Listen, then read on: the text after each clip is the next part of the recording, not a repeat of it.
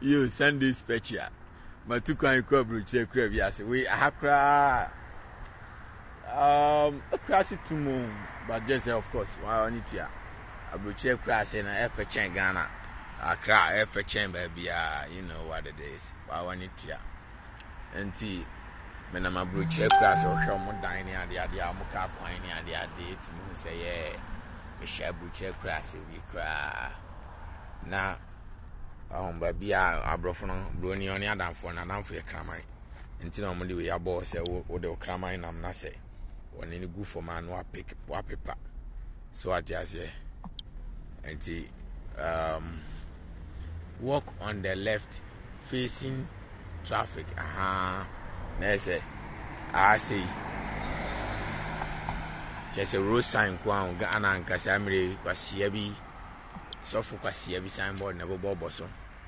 Mumra, I all night. And I wish you know, I will check class of Clabisio. Say Jato ha na Uromaya. Fast service watching Suafrim. So any gas BBL. Now we see here. Adia pipe. One and one water flowers enough. Uromaya system near my father. Having ammonia. Of course, the bus one wash it said there be a man. Van Veka. Maunsu abetnaho. Ako peja kwa jung ansanle we kwa jung ezi kwa jung ansanle we wabiru anu illiterate wae bre wae movie ni wanya coins kakra amani a wa film this you know say muja no why na kwa jung ansanle when ukra na nke o odi utwa ni movie o Van Veka mini pano mini nyina ya tena set so for so many years mini pano but ja kwa jung ansan and kofa wonsu case ma this year matan kama chani damage 5 billion eso kutua ho sika mudi agura mema kwa nada ne hiani ono ane kura na busia ono ehwe na busia nti aye mo bia enkoka hwe munya kwajonga nsa no ne na mo je se me court fo ni suro me ga matan kama me di na te kwajonga nsa de na oye osi o friend wa ma offering odi kumase fo atemeno a meme de mi di na tem se o ya boa kwasia ba o se nkokoji sika no ama ni kwasia ye di sika na ma Nigeria fo owia na afi no emema na ebe fa twena ko no makwa kudi no matotoka ama nti se de selma yesi ya wayi ai se salima o se selma ye wayi ai Range Rover brand new abra munim se movie adwuma no Uchan 100 years class ika benyano entiminto Toyota Land Cruiser kra ana Toyota Highlander nti bema bi na akoto ama no de show off enti Mr. Van Veka o si omo frɛ o se 1 month ana o se wo school mu enti wo be mo 10 days ana o man frɛ obi o ana 10 days no ohu ya se om de Van Veka om de Ramsey no wa betwa 10 days ti said ye o kotoka na se wo dealership ne se car no menton ma wo age se wo ma misike sei na wo want me anto na wo baby na wo behu se obi akwakoto car no the same price na wo car se nka betua ma dealership na it's not an issue ono an de ne ho e de ne car ni po be so ton ma no beton ama no the same way applies to the movie kwadun kansan lewe ono an de ne ho enti one frewa enye by force chinchini a we ye Ghana ni nti one frewa na ye problem dabi eye ono na wo ni choice se Van Veka me friend onya ho ma na Ramsey no wase obeba it doesn't matter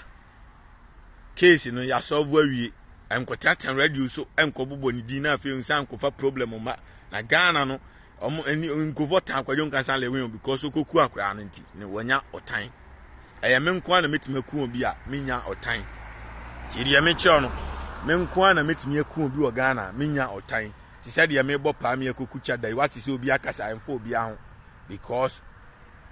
metimba bi no no abo pa ma obi e ba attack me na nkwasiafo no twinu Jonas ye follow ba chada de a o yes an threat na no da anya masem o threat me a o se hu se o ba no aha no e powerful o be threat no me threat o back. It is what it is. And court be a Shromi Ghana. intimate omuku omaku free ese otiase the almighty twini Jonas court to be asuro enti se wo to ba bi na wo nto o pass mdie na so bebo pass obi me attack me de men so me attack you back simple as ABC teacher da wu amian mabo pa mo makoko no because megusu tuesika ama yakoko no obewu enti ni wuo na o ba be wuo no wu a me ame nan so a declare me o me nya hu 40 Akufo Addo a o mabo pa me yakoko enipa na o me de hyehye nkofo se nkofo na aku omo me ka kire Ghana fo nyina nti wu anya fi na ye be waste taxpayers money se ye kwa investigation ame an mabo pa na yaku chada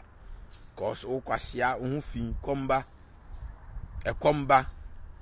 a wo jiji nkofo cast de be show off for social media sa wo kura untuaka minim so han po sa omo se ode omo ne man free so on me show off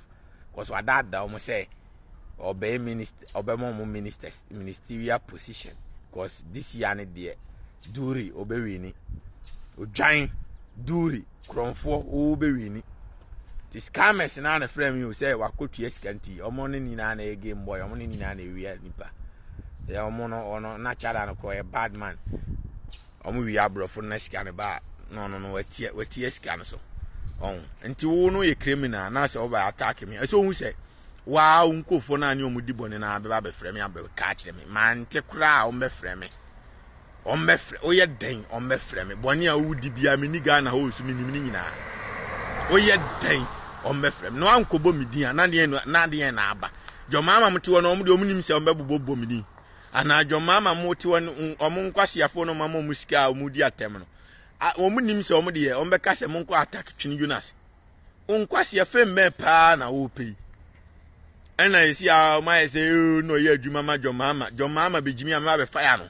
menya adwuma ma obi a Ghana first me wa ha for Ghana me kana kra kire wo NDC fo omo de omo jimi begimi ama be hit omo nice one. I don't work for nobody. Your mama me who the first kada on tia kapre ma me hi obi akapre. I'm working for Ghana. Do you understand what I'm saying? I have crossed don't get me wrong, me share any Nkrumah papa, but still it's alright man because America there me and I'm around so enti wo ye criminal na ye kronfo sisi a me hit you no answer oda fia wusu because ukosresre ska mo mfa ma obi sika akosresre bi omo mpese ne mema because ma be ka kire omo say wo ye dan mema ye nto aba ma o mema ye yu afrim electoral commission be yu afrim enti esi ano watifia wusu ena wo frefre nkufuo se mo mfre ne mpa na chaoma no maka kire abem mo shey say ano na e betreti twin Jonas no sa ano na me pa chew ob ano no be pa chew ma Ghana fo nyina hu se na ma jimi de mbe na jimi decision a bia me call it off ama ma jaw ama do kwasia ne nam Ghana ho what you say ano na ebe ye den ebe treaty the almighty say wo me weda kwasia mpanyina ne hu fio ne nam America ne hu onye obia say memma me weda ama obi abo twini Jonas tu na kwasia me weda no ye hwan who is he is nobody me weda no ye hwan wo ye hwan na me weda kwasia mpanyu kache me weda semsene ni twasere chada frame me weda kache nzeme mesini ni twasere wo ye bemo me fesi me America me gira New York City anan matukwan me be hwe ba bia me abeto mansion bi wa anti me ba ma ayifo no contractor for na renovation am start the am rent anti me wia me say ko New York kache me weda se ne kwasia wo ye bema won hia me New York no ne me mfansi ani ka me chen se onye obia adinya wajimi se na me weda sika na kwasia sa wo se wo ba bepe mampanyini na wo trete the almighty it is me kura wan fa kwasia nsuro me na wo be trete me ani se wo be mampanyini obi kire na adwen abebo pa me yenkuku no woni tumi mpo wonye obia no mebo pa am yakutwini Jonas na sa aboa sa ne ento abama ho ani awodi obade a ubekum nipa no kura unku om te se dia Akufo Addo kum nipa sie no obeku no physical ma obi ahu che wona wukum nipa wajimi ho ti kwasia sha no na meto abama ho wodi ejeman san no emfa ne kwasia nyi wan free list no so na me so ni mu a me ni beba bewu electoral commission omu pe ombe cancel nya say ameba be ku atu Akufo Addo aban no na me ka cho say abrofo na chiele obiam da bi hu no omu run kro no abro check class don get me wrong special flowers ni ani go for dynasty remo so anti van veka mesrel let's forgive and forget. We could forgive be any baby. I only didn't hold in the movie. One for one child, and yes, feel I'm obey yes, and I could have problem about the way yes, I make a man who obey Jimmy maybe fire. Meno, we are the palm of a cabiaman, obey Jimmy and my fire, and I'm here. And he said, your mamma, man is cannot musunin, your mamma, me, or mamma, way. As soon as you as many bribe. Na Akufo Addo na failure. Enti ama yo kasa na favor John Mahama ti dia kosh asem na make kan yo John Mahama Akufo Addo esi oye kwasia oye kronfo oye we ana Akufo Addo ne baaye no wa be feli enti ama wo kasa na favor John Mahama enti mujimi na NDC fu amaniska no mesrew NDC ni bia ma me we penny cause me we skasa me hu de mfanya me de tutofie kwa me hwe yire hwe ba me ne mpena wo me ne ge me ne hwe me nko ware yo da me nya ge me ka kire me ne mpena me ne hwe wajase me nto aduane ma obi ani me mo akohoma me nko ade hu di se na me di ebi wa me kwaji free coffee abe manimra me so na ade kura asa me ntimi ni di entina me da so yeslim no wo hwa samra ma ye ya wi nka obi anka na funu nyina me nwene ti se bibini anyway because bibini nya kwansi bia obenyenyem mantem onu ai boys omunyanya omunyi din omunyi obi akura no omkura kwansi wo Ghana wo no manyenyem nipa siedu kudos wasani 20 stars. Thank you, I appreciate you. Of course, we send star baby am bo din or my and I subscribe and so if I comment bra I'm gonna radio or my he said it be I and me a very very focused person. And ya fear manya sika number e ma semina ya beji me fie ni de akoma kwase bi ti say asamoja jimi fo nya sika akobọ ball to America o park so oba beji ni fie no de akoma ne mplan no ne mplan dem no mo chere no asamoja no okọ lania oda obi valandam and you be ho san kwase adwuma we man kwa emi na anya dan me menye kwase adwuma mom. Honestly, I'm just very very very sensible. I make decision, and the decision that I make sure say the decision will never make me suffer. And to me Jimmy decision to say kwase ya bu akwa no akodo bad them me America ma baby to me friend me actually you know we are you are fan. I want to come and visit you. I want to come and do this. I don't sometimes I don't even get time to talk to them. Konya I check a kenti na ma baba be abra akra otimantem 16 years enya twedi 14 years 20 years 19 years or more brother onya twedi nti sade no easy ade you don't need no achievement to get it. And I don't think about things that are easy to be getting. Normal ninya yes so easy no me dwene kwa de ninya dene wa brabom. Say obi nya sika ntofie wa America no, it takes a lot of hard work and seriousness and na me dwene ho. Obi only companies e Ghana na only companies wa America, it takes a lot. Ti na me dwene ho to you know na masem benya is when ya is ya go no oya dan bibini anopeto anyimre kwase bi di no nti all the yale na ebrɛ yale nko a nti na abram me mo shede o de kwase se wa me he kwase ba ne body artificial o de be compare broni wagimi broni timi di 30 years mantamu ha nyina wa hu se obi apia bonten broni o hwefie obetima hwefie 30 years 40 years ti de me che no na obi ani ne da until so be ware no obi ani ne da se wa me hem nam we obisa mo se afiwe nko akote se na awura mo twema omuntimi emmo kote ne dodo. They don't remember and mema dodo aba be form akọ abram nware ye o da bia twa na e busy na de ayoba fon se obisi gwa nhye bu dwan me bo life achire wan until let's make it clear. Akufo Addo once yesi wakotena ba bi ka se Kwame Nkrumah nye hwe. Kwame Nkrumah bai wanye hwe. Akufo Addo jajimi no. Aden na opo tan hunuma ho sa. Common cathedral akra waji ho sika wantimansi. Common cathedral waja amana dana teche. Cathedral waji ho sika. $300 million. A Christopher Mwai no mu di cement ni anwe ba. No me the correction ni wan me catch them o twin na se devil or bronsam common cathedral asante hene ada bia mudi na tami a mosi mudi chebi hene be ma mo be ya ma twere buku a mo pese chebi hene e be powerful chance asante hene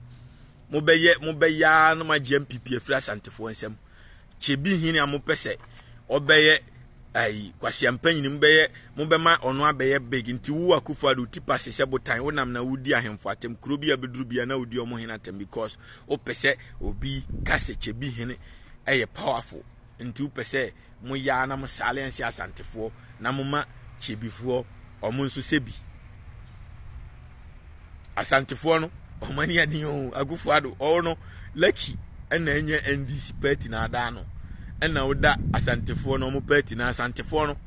amu minuane omo me mabusianfo ne omo na me kire se omani eden fucking je say wo oda omo party ni ntina anu ntina omo ahye da jimi na omo hwe odin ti ya me kire no woda omo party anu no enti na omo ahye da jimi hwe odin omani eden fucking me ka kire o asantefo mu nyemre enti wo Akufo Addo no hwe bibiye waye ho se we wudini achema afia wudini obi ye ya no mabopa ne akukuno nansen mesi jebi dankwa mo amachi nipa kura oku na mo anche na e koso be ayame ame ba bebo nipa kura di me bodin Akufo IGP woni choice e so koche no enti woni ma minim se wo IGP A+ abebo nipa kura oku A+ abebo nipa kura oku ni din akire mo Ghana police for enti mon kwache no mote wo yedan o post nti di an nipa na e post no ye wudini a e dangerous scratch en obi ono ani post e kwase abi na brush your teeth aboa we na bi oye bibini na odwene esen ho odwan abroni krom ya nwene sen ho ye pe esen a e healthy anya sen a e fita na esen no mremremre ntimi nka ayim ntimi nka dompem odwan ye pe healthy teeth imagine ese mwan bibini de ya boa o memete heaven dentist akesefo nyina wa metima akwesi anoma painting white mempe I don't like artificial stuff I want natural ntimi bob blanc coffee to stay awake ma sise scan ma megimo a wo fa ba ya ntimi nye prot won kran no ana ntimi si dan wo krom ko he prot am won kran ofui wo fa ba ya de abe etwesema wanynyim kofo ma ye de nagu cha supporter bosumi bia sika obenya nyina odi tuaka me manya sa nkwase ablabo ni yo menyim obi abada ne ba America etwefre me amenko me ye adwuma forever nti ofui ma brabo ye different me more life nchire obi a wonu wagimi na hosom twe udi maachi at the end of the day obaba akukura na abehu sika de mamma di no da obekono hye bema bi dem se obekwa koyi na firi bema ni dem ena ama waba behwe dia I don't know. But if you do proper investment, oba akukura du sika nam ATM. And no bit na taxi BM taxi driver fami ko ATM won we ko yu sika. And na wo didi unhu hia that is life.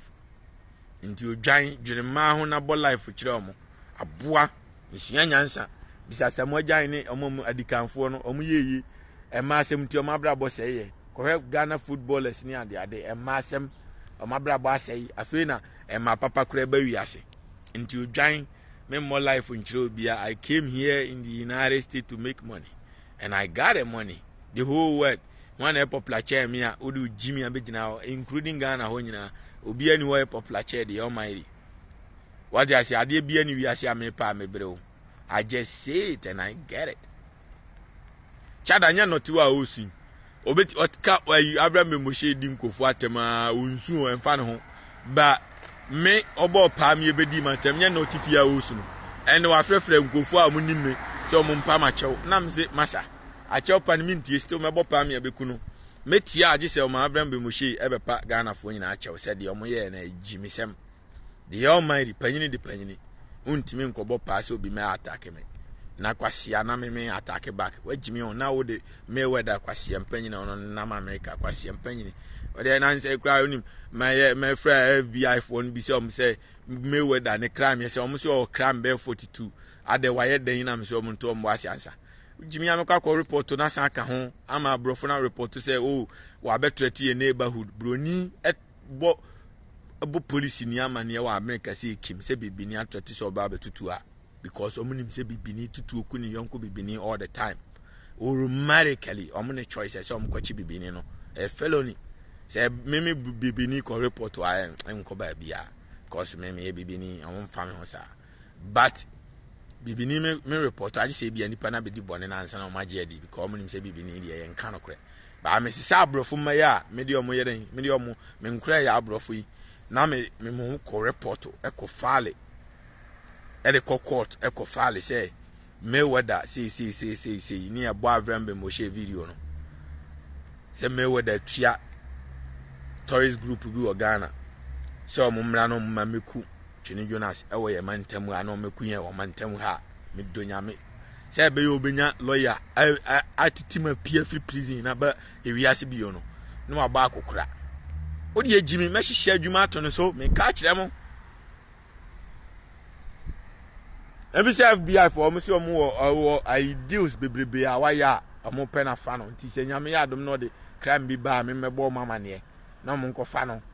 buroni ono ote ono ode nyansa na TV ase o medi boni ono ne asem onya bedi boni a na onya wa o na be hu se yeah buroni ya foke apo bi ni na jimi a me ya undercover ma abrofo no se oni ma me undercover police e ma abrofo no update bia on be bisa me eti be sraw you don't know who I am many omo na ma no patu anyumre bibini be hia me of warm up so hello no atwam picture kwani baby but anopatu anyumre me ni abrofo ne nam ti ria me che oni you anopatu anyumre me ni omo ne nam and I know the laws of the land nti chada wa me kamia nka na minim se onu kura FBI for penachi na wa yes kamia order list so mo penachi no ka minim dawo one nam Ghana wonyina minim so a criminal wa me kamia na mama mo money di anhye system anka minim so ntime ma America da mo pen na chi na tinase omo penachi na ka haja for real ka minim da enti se oti wona asem mpenipa o wosimia me kwa kopa asem no abebo pa na afi ene no isi Ghana fo nyina hu se onye obia we criminal we froster first no na nkofo na ukosire mu fie de be ma aftok o na fie we me dia me real estate developer we say first no obia nim say no kre enne omo afrem ya ka kire me say o trete say obechichada company a woni company ye dia ene ye dia man de ye ma aftok say da achi oba waje ase wa ponti e baby as minister ka me bo pa me ahihye ni nyina se wo agimi ena adwuma wura ankasa ebe ka kire se chada ne hwe ho ti maf talk empty talk oni hwe bon ena wo sanam exam boys eji o musika ena esi ofre boys na onye sika bi onye we go boys in the Twini Jonas say master scanning riska and this who scam pan come riska o free it is ya na so ya ehye no because this ya no edi ka bobo bosia say Ghana for no ogigi yo musika de atwetwa bosia no wono agege bosia wo edi akwa eden edi akwa han dan ama na busia mfogum ne magum agigi bi di bosia de atwetwa ne ma school fees and Ghana for ndi jimi eto an face kan fa mobile money ba odi akotwetwa ne hoka ena yesi ano Twini Jonas abese market no and yesi an go for first can mabiu tina so ya ehye no chada oda ona na so ya ehye no ntio ofra Abraham memoshi amesro men kokana sembio mefra men kokana mesro men onya sao kachi Abraham memoshi se o mepa Ghana fo achew se yebeku Twini Jonas no eye wrong mistake ni eye se be ya men was ya ofra Abraham memoshi kachi se mane mekama se mese onya Abraham Moshe ne ka eka kire me o no akwa yi na di no so koma bede no because omo ya azana sika ne ba o mane kakra tafre nti na wanya energy a wo tim fifire gime no mesrew anya Abraham Moshe ne ka kire me wo me ye the almighty me wo information o ba bia so police for any security boys are fake security boys are wa ma magigi tuo di wachi ni nyina oni omunam ne omo an di update ni breme ohun ya meche no entime bo pa ba obi abekun no eye omo an eche me da obdi beda fie ni tama wo de ba ne we nyina nti se me bekun aye silence obi ante because me wi adwuma because omo a omo no nam na ne wo ko banana omo me tue sika na mom no ma finish wa mame sa na me de enti se Akufo Addo di boni a eye omo an ministers na bi na efrem ya mame update ohun ya ade ne tie no na sa na sante hene ye nkwase ade a ya ahemfo na bi na efrem ya mame update o sa na de almighty ne mete enti na minya update minya correct source because enti me ka asem na what one na ye ma hyew say na de me ye na obi anyina enti e de na akwa no ti so many kilometers away what America where de nya update no because I was so say Ghana ni bi e konkonsan ni na Ghana ni bi e feel the almighty enti no matter what on be ba be ka kire me enti boni a wudi nyina on be ba be ka ma be expose enti nka me yakohyehe enkofu abro san ya wudi dwo anu mo na efie wurafo no de evidence by de landmark ni omudin egu so by say efie bi a wo claim say yo de anya wo de a because wudi na e social media no different from DIY property bi a wo claim say yo de aso obi a ni mi say ye frɛ ai na Kwame bedi ako na say obi de efie pipes ba na sa na Kwame bedi ako ni so a e de na che say me nkohye no say still me say oh wudi dwo anu mu nti still ye odi ada bi I was say me ma omo stand down because won ne hwe ma kwahye no on ne hwe enti me sraw jo mama mo ne Akufo Addo mo ba no mo wonyapade o no mu kreska angasa for real omo no mo sreska omo mum na cheska no mo na da hiafo ni say mo koto mo banch anam koto maburu anam ko dipa mo koto mo kotwe mo no ma musika manya mo metua ma me na mfa nkotua me school fees that be they never did that no man for mobile money even including Akuadonko no a hard working woman okoye adwuma no wanya sika no de aba be campaign aden na chada wo de onkoye adwuma na mfa usika wontim fifire na mfa usika me campaign na wo de ahiafo na wo da do mo se o mo nsani sika mrew na hia ni no wo sika nkose o man na sey odwan anti ofui no matter what wontimi me president of Ghana da ntupa jankofo sika jije because me I'll make it happen. I'll make sure say you can never become a president. Obia we krom 4 years scammer, you will never. And I'll make it happen. Nti ebeya ja omusika jiji. Se mo mamiska no jai. Cause untimi me bob pass obi mra emekumi mewe da mekutwini Jonas. Na obia we criminals ano. Ma hwese Ghana fo nkoto abama na kwasia. Twini Jonas kura no. Ana wo bo pa ne dia unya hiani abe ne dan unya hiani abe ne dan obi si gua chef de matem mo agimi dodo mekwa koyi na mafere boys ni mia je wa gon mantem wono nyame hia broni je wa gon na eba no boys ni mia no abruche class don emron boys ni mia je wa gon anyway mo be se mi imiti amegwa koyi na mafere but Akufo Addo jajimi no mfa ho compare Kwame Nkrumah na Kwame Nkrumah achievement 20 Kwame Nkrumah achievement ya je wagon V8 sound no sound no Kwame Nkrumah achievement ya waye wo Ghana no ye de woni ma joma makura kabom se mu mienu nyina amumfa ideas mum na munye sa achievement ni bia muntimenye woni joma Mahama ye kam why both NDC agimi for mienu ye kam bom se mo amu nyina mumfa achievement mumfa munim die nyina muma muntime compare o saje for Dr. Kwame Nkrumah da woni muni NDC for nkwasiafo over how many years in ye 30 years kika ko 40 years akra to Kumasi road motimi aye emmoa enkwasiafo enti mesiraw common NDC kura ntime mfa MPP mum nkwase MPP we compare no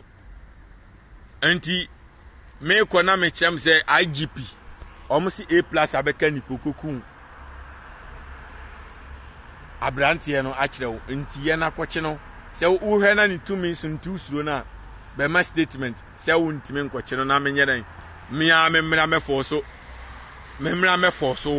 me ba life abebo nipa kro din minya bodin agana obi a be hu sese nipa na ewudi ni we criminal on deserve so onya position on fa na dwuma nto ho na afi no oni post afi de mutime che no minya bodin a nipa kro no enti wo de me hwehwe some few months MPP for no se moa mama nipa kro mama IGP kwan mo amachi criminal no a oku JB dan kwa me ba be boni din minya bodin se kim e so step down what the post ni to na only post be mun kwache no every 1 minute be my mass na because o meye wudini na majao na ne nam Ghana ho that is not happening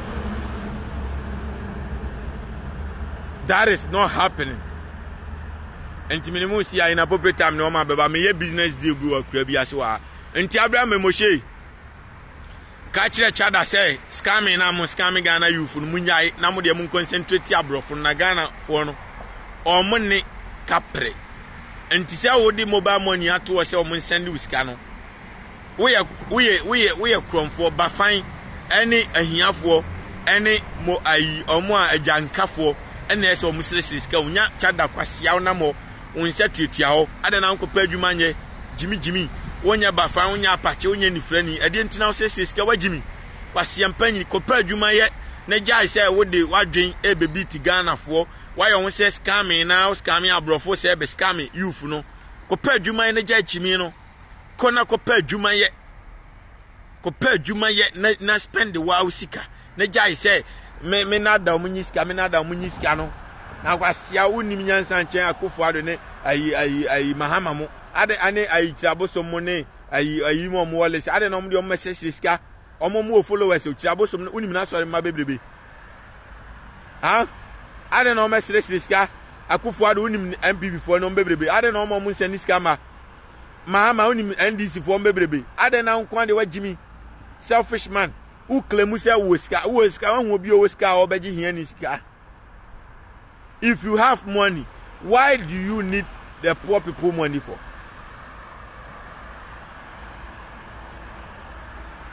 Odi amini si ya ina appropriate time no man baba nti vanve ka won so peba bi tina masa kwajon kansa no ane de ne ho opa odi betwa movie opa mfa ntwa enye by force masa nya afi na mo be ya na asa kofa problem fofra aba akwa no munya no nam ni ba bi de wa fam no trauma wa kum ni pa na obi anim so ewudi ni wa kum ni pada anti trasha no trauma no kura eno abeku eku no slowly anti munya no nam ni ba bi nya afi na mo be ya na afi masa kofa another trending abetu social media say na kwajon kansa na ni kwa say kofa Nigeria ni ye nipa te say Ghana ni ye nyina alatafo ya busuamfo ne omo the same way no alatafo de vanvika etwa movie omo di jake apia etwa movie ade na won nkase ani no alatafo na afọ mo ahụ ntwa anti minimu si ai na appropriate time ne omo beba ye nyina ye boaboa ye ho it is life man it happens anti minimu si ana me chem say memenya adwuma man NDC fo anti mu ajimi NDC fo amaniska na ho ahwan no kwasia obi ama me hwe ombejimi ama be fire mo omfo kwasia nko obi ama me hwe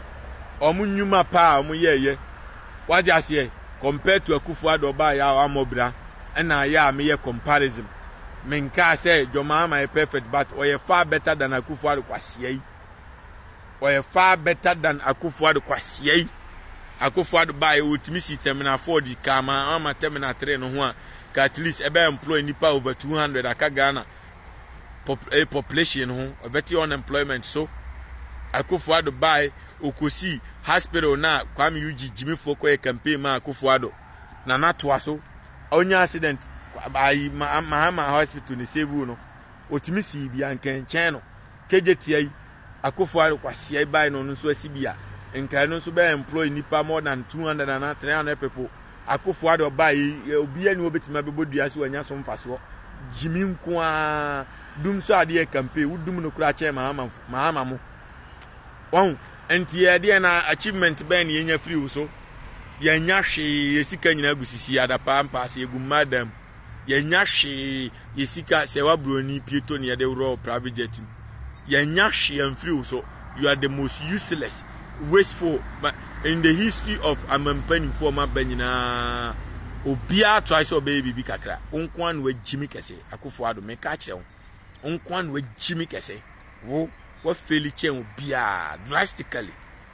Ghana for ni biblia Jimmy omntimtie no kranti ukoka na oye adwuma man dis oye kwasi adwuma ma ono ehwan am ko ye adwuma ma no ono amfa ne kwasi anko masa obinya adwuma ma obia masa obia amfa ne Jimmy nko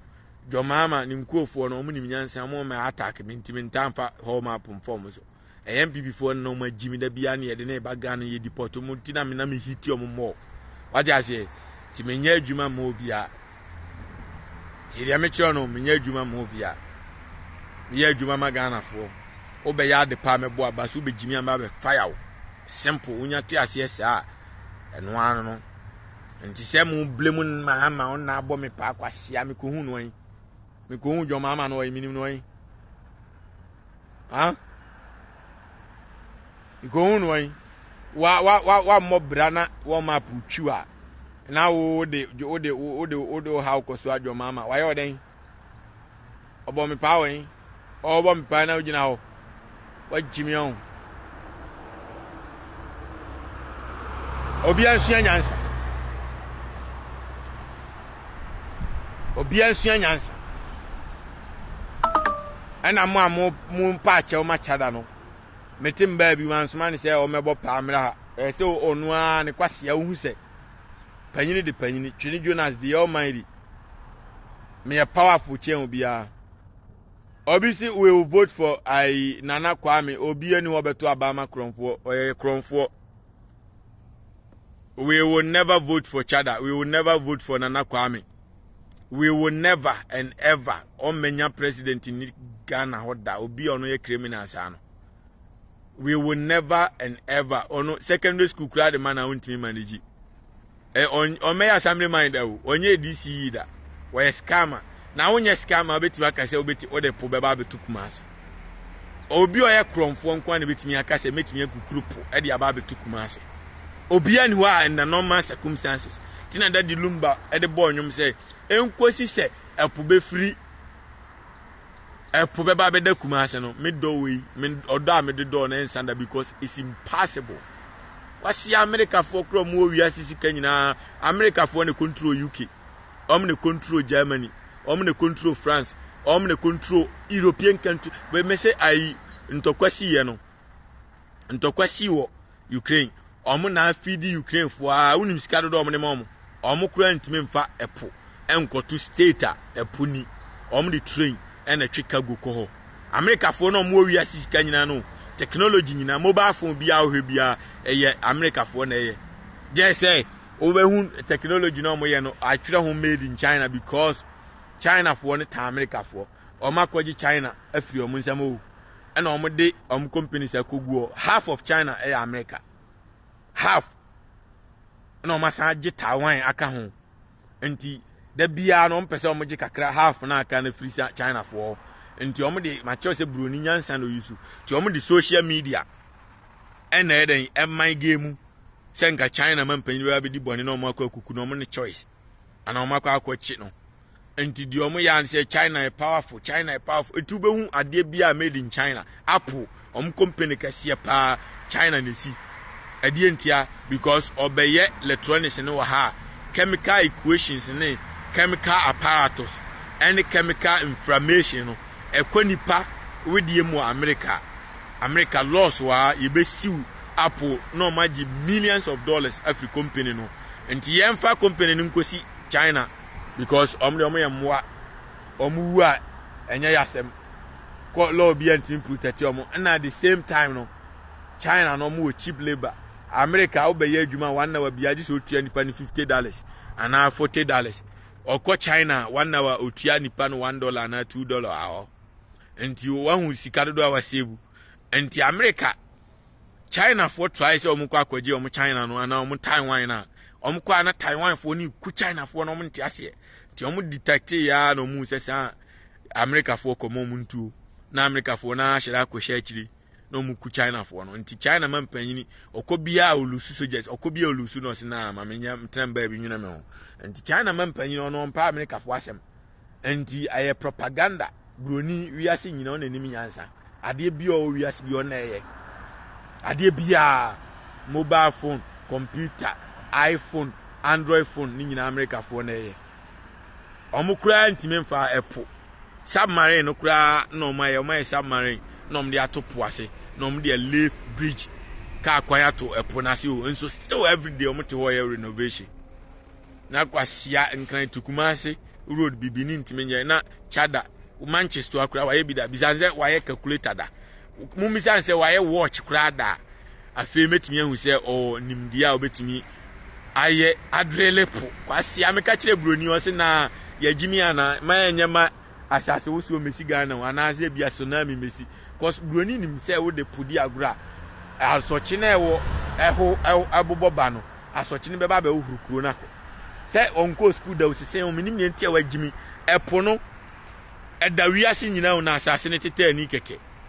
nti asase ntimi sinke won ne ameche no ebetimi asinke ene ye friend earthquake esinke ebetimi asinke awura eponum nti se wudi jimi ekodreli asase na ensuo ne ba entimi loko asoche ne bobaa entimi loko ebe ba be wohuro dan ya wokuro num nyina akọ nti nobody plays with water. Common river crack can we see dinas we see what river in China one paja dynama dance to talk to Cassia better beba who could dynako. Na kwasia o de epo na ebe jimi. O de epo na ebe jimi. Aye dam no abo. Aye scammer for yes obi o scammy bi as na da sa no de na mu.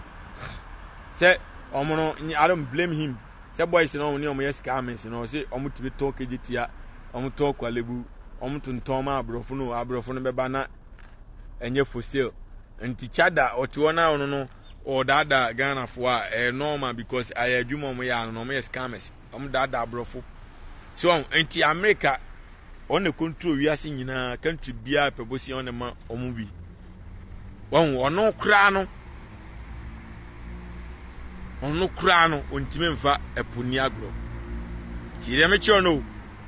na kwasia ho fin wako scam broni no waton kejeti amana na waton seka amano no anya coins bia ofro ho skani na wadi skana mana san wi fe Ghana for na wo scam yo so bia nsa ni mobile money aboa ha ko padwuma na ja jimi no udwan yenom de adan ne emfa mobile money number meto se Ghana for nsa ni ska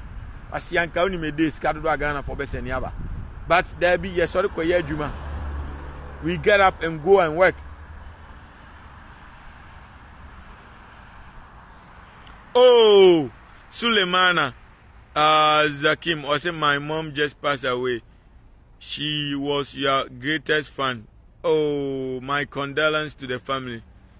May her soul rest in perfect peace. Oh, sorry about your loss. Nyanko pone ma onwa na eje. Eti mema mo shedin ewa busianum. Why? Nyame odru heaven or the message ni bema nyankopon say twini Jonas eye wadwuma no e wa ha or stop asofofo akronfo or stop politician fo akronfo or stop obi o scammer ti say chada or stop obi a enti nyame adwuma no me ye wa ha ya kwasi broni e pe wo chada achew enti say wo di jimi e be jimi say ye meto abamaw ni eto abamaw say kim anu anu no omo beba be now so wiase nyina se Ghana mampanyi ye kronfo afi Ghana ni bi owo abrochire bia no ombebo no meka che ma menka asem nche o ka se broni ni papa ho corona ba foforo no onim se bibini agimi nti o programme bibini sa e ma bibini e bowura ba bi a China fo te ana Korea ni Asia fo ne te a na bibini bromo nti Korea fo no Ghana America police fo nyina ya abrofo nti abrofo no ejina ho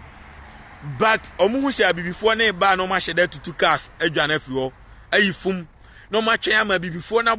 ayi China fo ne sa enti omo bro mo a na fe omo sheda bet 1 hour no China for ne free police na fe da police for ne ba omo ba so say obeba din no ma be chiche before da bi no ma sheda blow wow na before ni nyina chance adwane one say ma cho say bibini broni ono o medi bone o de bibini na di bone no ono say me man say slave trade obe ya Ghana o ma o obe ma Asante hin ni Akufo Addo na chichi Ghana fo no mo ne ma ba say na broni ti ono o nyans what I say to no use my games and the beat bibia and to ba America yeah election nko kanchire broni se beto aba man obi ko munim se broni ni nyansa bibini na ma target no oh so munim se bibini agimi onya adwuma aban na mani sika boso me bia de hwe na nkwasi ama wa wo enti aban ni si o me ba mema musika mo what I say na aban we so se me ba me pam immigrant for Afrikrumu ana immigrant for sika na me de ma omo no me de ama mo enti omu yusu bibini ena de na pe vote na ka akwasi broni nko ade a enkade na akoka che because onimnyansa amanim se bibini nko na jimi ti broni onimnyansa nti cheda jimi foi se wo no wa mama o manchi wantum ti se de o machi agia for real no manya wa the moment ya ubenya post wo Ghana no ombe wa be chiw ti se de o machi Gaddafi no ombe de obebo cat no o ma twen wase na o ma be kum sa na o mote nti odwan wo ye criminal na wa wiewie o mo no ebe affect Ghana ni bia fe Ghana ni ntimi ntu kwan bio nti odwan fa kwase akope ba bitina ye meto aba ma criminal wa bodamon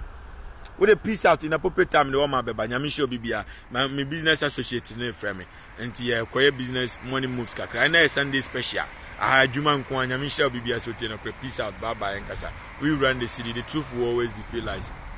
peace out.